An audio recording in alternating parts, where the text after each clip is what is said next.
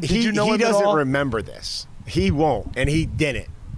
But when I was, I think, a junior in college, and it was one night after an Ohio State game, and me and Fickell were downtown, and like we were trying to catch a cab to get back to campus, and it was like 2 a.m, and the Nature Boy is like walking across the street at like 2 a.m.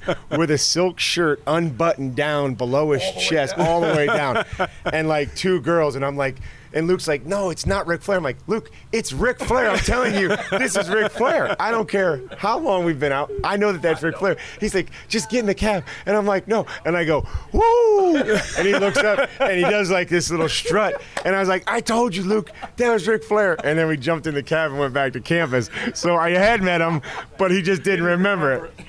And with good reason. Perfectly good reason.